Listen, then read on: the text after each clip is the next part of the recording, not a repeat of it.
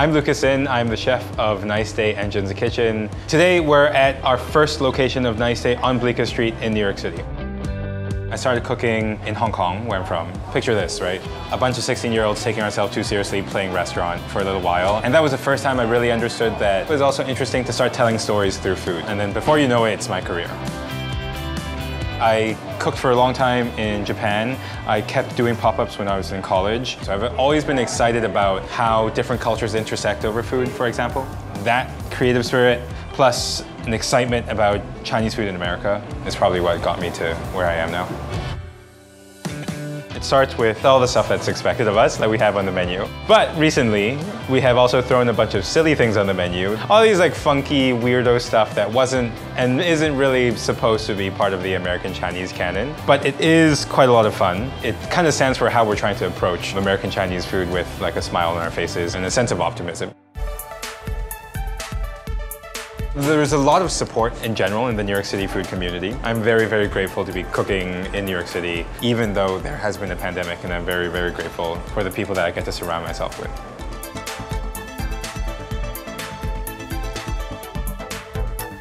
We are at Deluxe Meat Market in Chinatown, the one-of-a-kind supermarket that is a combination between a butcher's counter, a fishmonger, a barbecue, a smoothie bar, and also a farmer's market vegetable stand. It's insane. I get a lot of my barbecue meats from here, and also I source a good amount of raw meat from here because they do an excellent job with the butchery. Chinese butchery tends to break down big pieces of meat into smaller subdivisions. Pork shoulder, for example, isn't just pork shoulder in Chinese cooking. You can't get these cuts of meat at Western supermarkets, so I always make a point of coming down here. This supermarket has been here for so long. They've gone through so much trial and error and so much experimentation to make sure that they are doing the best. You can always count on freshly cut meat. They get deliveries almost every single day. Their vegetables, honestly, are also a step above the rest. It's a very different approach to identity. It's a very different approach to business as well. I really, really respect the robust, family-built businesses that are cornerstones of the Chinatown community. A lot of people like to ask a Cantonese boy like myself where the best Cantonese barbecue is. I think it's this duck that's hanging right here, and the char siu that's back there, and also the siu yo, the crispy pork belly. They use the perfect cut for the perfect application.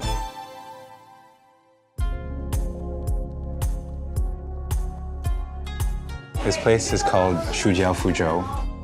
It's a Fujianese style restaurant, so southeastern in China, where my mom is from. This is my favorite place to eat because it reminds me of being home. This is also the first place I take people whenever we're doing a Chinatown tour. It's very, very quiet. Most people eating here are solo. Everyone's just like eating a big plate of dumplings and a big plate of noodles, customizing it with like the vinegar in the sriracha bottle, or the sriracha in the sriracha bottle, or the dumpling sauce in the sriracha bottle. In my opinion, this is one of the best boiled dumplings in New York City. It's a pork and chive dumpling. It's pungent, it's aromatic, it's like the pork is perfectly fatty. This is definitely the must-go-to. And usually what happens is you douse it in dumpling sauce and sriracha, and it's like really perfect. The second must-get is peanut butter wheat noodles. So they're not actually wheat noodles, these are egg noodles. On the bottom is a little bit of peanut butter and sesame-style sesame sauce. Impossibly creamy and delicious, so simple and so quick. And I do like my sesame noodles with a little bit of heat, so the sriracha is super, super clutch.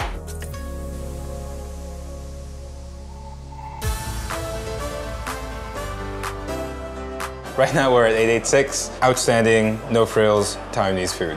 So it takes a lot out of a little kid to move all the way out from Hong Kong to New York, and very few restaurants sort of transport you back to that feeling of eating with your friends, drinking a lot of beer, and being in that perfect, nostalgic childhood space. 86 is one of those places. Every time I come here, it's better than the last. Chef Eric, he spent a long time trying to get the texture of this Taiwanese sausage right. Perfect bite on St. Mark's. Eric makes probably the best chili oil in New York City, and that's the basis of the sauce for the dry noodles made with dry aged beef fat. So it's ridiculously funky, a whole new meat dimension to chili oil. There is a way of describing the perfect fried rice. In Chinese, it's li li fen ming. Every single grain of rice is distinct. A lot of cultures have a pig's blood. This one, recently hit the menu, is pig's blood that is steamed with glutinous rice, similar to a rice cake in texture. The way I genuinely think of 886 is it's like a wok-centric restaurant. So a lot of the deliciousness comes from a dedication to wok technique. Basically, there's a wok. It's super, super hot. There's a bunch of oil inside. When you add the vegetables and all the other seasonings and things, you'll see a big splash of fire. There's a very rapid emulsification of all the oils and the water because of how intense that wok is. You can't do that in a pan. You would never be able to do that in a pot. This spring pea shoots is a really great example of that. Wok technique takes it to the next level. And I think it's like one of the best things on the menu. And it's low key.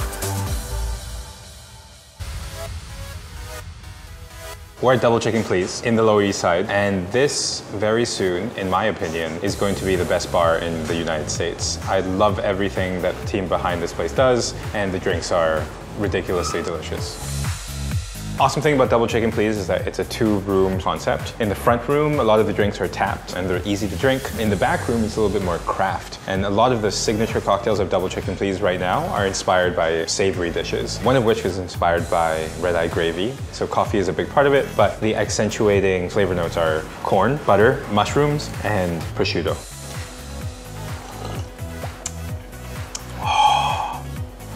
That corn is so delicious. Oh my goodness. This one right here, it's called the Japanese cold noodle. It marries the flavor profile of a Chinese or Taiwanese cucumber salad with a pina colada. All in all, it makes for a ridiculously well-balanced and easy drink.